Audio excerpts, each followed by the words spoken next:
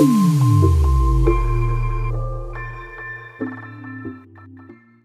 by. New video today about a question that I got asked.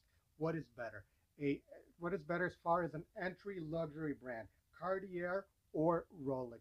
And I assume they're asking the question about vintage. So these would be considered vintage. We have a Cartier from the mid 80s and we have a Rolex from the mid 80s. Datejust versus Santos. Now, guys, if you would like to see these and more watches for sale, please remember to visit my Instagram at Fernando, missing an N, at Fernando7H. This is in the stories. This is where you can find a lot of these watches up for sale. But anyway, these two watches, which one would be a better entry brand? Obviously, your style. Your style is number one. That's the thing that counts the most. If you're gonna follow the Rolex hype or you're gonna follow the real luxury hype, which to me personally, the real luxury hype is gonna be Cartier. Now, let's look at these watches side by side, guys. As far as size, we got a 36 millimeter two-tone Datejust right here, and we have a 29 millimeter Cartier. Now remember one thing, guys, 29 millimeter in the square watch wears much different than a 29 millimeter on a round watch. This watch, if you see them side by side, they're basically the same size, the same watch. They both have the like the same essence on the wrist once you put them on, guys. Now, as far as bands, you could get this one also on a two-tone, and you could get this one also on stainless steel. Age of the watches, mid-80s, like I said. And entry luxury, of course, entry luxury for these two watches, guys. So as far as which one is better, it's all going to depend on you. If you're going to follow the Rolex hype, this is a beautiful watch to start your Rolex collection. Like I said, they just with a date. Try to get in quick set if ever possible, because it is a drag to get these watches and not having quick set and having to go around the dial so many times to get to the date you wanted. I have a Rolex date that is not a quick set, and the date basically I don't even care about the date. Whatever day it lands, that's how I wear it. I just put the watch on time and not care so much about the date because it's not a quick set. So in this watch right here, you're gonna have 18 karat and you're gonna have stainless steel. Now remember, with these luxury watches, guys, every time you have a yellow color on these watches, it's never gonna be gold plated. It is always gonna be solid gold. And on this one too, you're gonna have the fluted bezel. You're gonna have the fluted bezel, and you're gonna have the center gold links going down the middle. Now, what are we going to look for on this type of watches? Obviously, that the watch is not over polished. That's number one. How are you going to find out if the watch is over polished? We're going to look at the chamfers. But nowadays, even if the watch is polished, you're not going to find out that easy unless you buy it from a very, very good dealer that can tell if the watch has been polished, because some of these polishers nowadays, they do such an amazing job with these watches that sometimes they even come better than from the factory, to be honest with you. So on this watch, you can see the yellow dial, how nice it works with the light, the indices, how nice they take the light and they just reflect off of it. That is a nice point that Rolex does on these watches.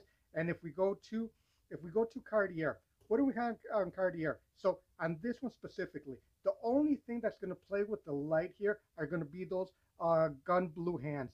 And Cartier is always going to give you blue hands, and they're going to give you the cabochon always on these watches. And that's a nice point they give you. But one of the things that I really like about Cartier is the minimalism. The way this watch just wears, it's thin. It's a thin profile. Even though this one is an automatic, it's going to be a little bit thicker than the norm. And if we put it side by side with the Rolex, you could see the profile there. How one is thin, rather say thinnish, and the Rolex is just a thick monkey right here. It's just a thick watch that it's going to pop up on the wrist once you have it on, guys. So if I answer the question that everybody is asking, value retention on these watches are going to be similar, guys. They're not going to vary too far from each other. Now, let's say this watch right now, $5,700. That value is going to stay around there for a long time. And this watch right now, it lost all the value that it had to lose being a vintage watch. This watch, let's say you could find it for $2,500. It's not going to go any lower than $2,500, guys. So out of your initial investment, the value of retention on both of these watches is going to be very similar. Which one is going to go up in price? Probably they go up, relative to what you invested in there, about the same amount of money. Everything is relative to the amount of money you're going to invest in these watches, guys. So um, if that is the concern that you're going to have about, when buying a luxury watch, your first luxury watch, it's not going to make a difference if you buy older mid 80s, mid 90s watches, because like I said, they already took the hit that they were going to take. They already took the appreciation that the market is going to give them. So you're going to stay about the same. And to answer the question, which one is a better luxury watch? To me personally, it's going to be the Cartier. Cartier, they made the first wristwatch. They have a lot of story behind their brand, and a lot of people, they confuse it with a fashion brand. Fashion brand is more like a Michael Kors, like a Burberry watch. Cartier has nothing to do with fashion brand. Cartier is a full-on luxury brand. Rolex, on the other hand, Rolex didn't start off as a luxury brand. It started off as a tool watch and became a luxury brand with the YouTubification of the watch industry.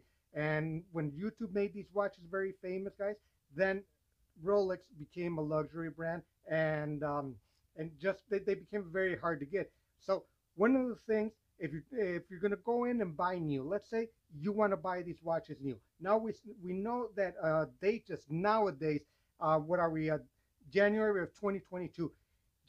As of January of 2022, even Datejust are very hard to get at your first visit to the AD. You probably will get a Datejust, but it's going to take a month or two or three on a waiting list.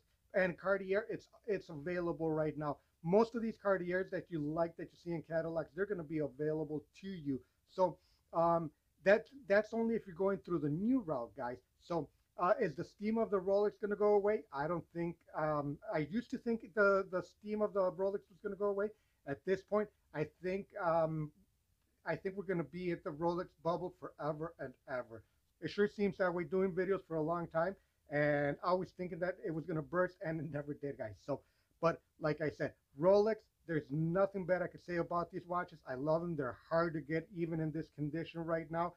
This watch is in basically mint condition. And one of the things you want to see if you're going to go buy a used Rolex, obviously you want to see the stretch. You want to see that the watch maintains a nice form. And this here, it's a used watch. We're not going to say it's brand new. It hasn't been refurbished. The band, I know it hasn't been refurbished, but it has basically no big stretch here. So that's one of the things you want to look. You want to look at the fluted bezel, make sure it's not over polished, and you want to look at the chamfers, make sure you have a little bit of edge right here, and it's not completely rounded off, and that the watch is still in good condition. And in a lot of these watches, you want to look at the crown on the buckle. If the crown on the buckle is already over polished, you're gonna see, you're not even gonna be able to feel it, if you rub your finger on top of it. So guys, these weren't the best straps or the best bands that Rolex made. Not like the ones they make nowadays, but still, it's really nice to have one of these Rolex watches. But like I said, as far as the better one, Cartier, the minimalism of Cartier, I love this. If you were to get this watch in two-tone, you would have the yellow bezel and the yellow screws coming down the band. And both of these watches, that's one of the things I have to say about these watches. Both of these watches look amazing on straps. It doesn't matter what color strap you want to use on these watches. You want to go blue, purple, pink, whatever color you want to use, these watches will make the strap work. So that's one of the nice things about these watches, and they're not integrated. You got a 20 millimeter and you got an 18 millimeter strap that would go on this one. So being non-integrated, you can make these watches work either way. So again, what's better than trying to pick one of these two? Just buying the two if you can. If you can't experience more than one brand, and you have that mindset where you're not going to be a fanboy only of one brand, guys, then it's going to be much better, and you can have a lot more fun in your collection, guys. So hopefully I explained a little bit of which one is better. It's a personal opinion, and you guys pick whatever you guys like. There's many more luxury brands on the market right now, but the hottest, of course, is going to be Rolex, and then we're going to be talking about Cartier. That's extremely hot right now. Omega, it's a hot watch right now to get, And I know a lot of people that can't get Rolex are jumping down to the Omega bandwagon. Tudor, let's not talk about Tudor because Tudor is extremely hot right now. So, I mean, the whole watch market is extremely hot right now. But I just wanted to make a comparison between these two watches, guys. And I think they're both amazing watches.